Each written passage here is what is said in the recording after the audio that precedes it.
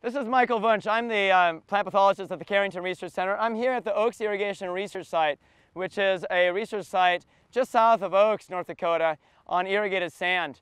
We're in a production belt here that has quite a bit of irrigated production on sands, and white mold is a real problem on the soybeans here. When I started working on white mold in soybeans, I got a lot of complaints from growers and crop advisors that they could not get consistent, reliable control of white mold with fungicides on soybeans, and even though they could on dry beans. Now, the first thing that we looked at was we looked at fungicide efficacy, but from there we moved on to look at optimizing fungicide application timing. And if you look at the other video that we are producing for this Oaks Field Day on fungicide application timing, you'll find the details of what we learned in those studies. When we completed the fungicide application timing studies, we moved on to looking at fungicide droplet size. Now, as you may know, the standard recommendation for applying a fungicide is that you apply the fungicide with fine to medium droplets. And the reason for this is that fungicides exhibit only local systemic movement. When they are deposited on a leaf, or a stem, or a petiole, they move upward from that point of deposition a certain degree, and oftentimes from one side of the leaf to the other. But they only move upward a limited degree, and they never move downward. And so what happens here is that coverage becomes important. If you only get one droplet on the leaf, you're only protecting a part of that leaf. One droplet on a petiole, you're only protecting a little bit of that petiole. And it's not like an herbicide where the product moves both up and down.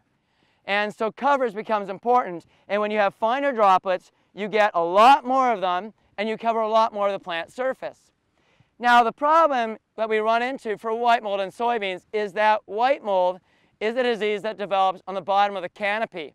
And if you refer to our results on fungicide application timing, you'll notice that unless the canopy closed earlier, you need to be applying your fungicide for white mold at the full R2 growth stage. At full R2, many times the canopy is at or near closure, and the canopy is often 24 to 27 inches tall. The white mold develops usually on the bottom third to half of that canopy, and you somehow have to get your product down into the bottom third to half of a canopy that's at or near closure and is over 2 feet tall. And fine to medium droplets, while they cover the top of the canopy very well, they do not have the velocity to get inside a canopy that's at or near closure. So we've been running these studies with a tractor-mounted R&D sprayer that's equipped with a pulse width modulation system.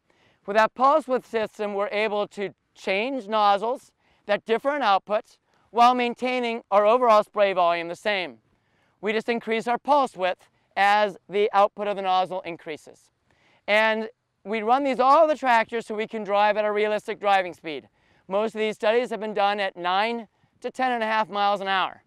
Okay, and we've been running them with T-jet tips primarily, but we more recently initiated trials also with Wilger tips that allow us to change droplet size without changing pulse width, because they have a lineup of tips that changes droplet size without changing output. And what we have learned is the following. When the canopy is open, there's still ground showing between the rows. When the soybeans are at full R2 growth stage, we have optimized the performance of fungicides by applying with fine to medium droplets, just like the standard recommendation. This is with T-jet tips. And when the canopy has been wide open, the optimal droplet size has been a droplet on that boundary of fine and medium, i.e. fine but on the coarser end of fine, if you will, medium but on the finer end of medium, right at the boundary of fine and medium. That's when the canopy closure has averaged across the footprint of the entire study less than 80%.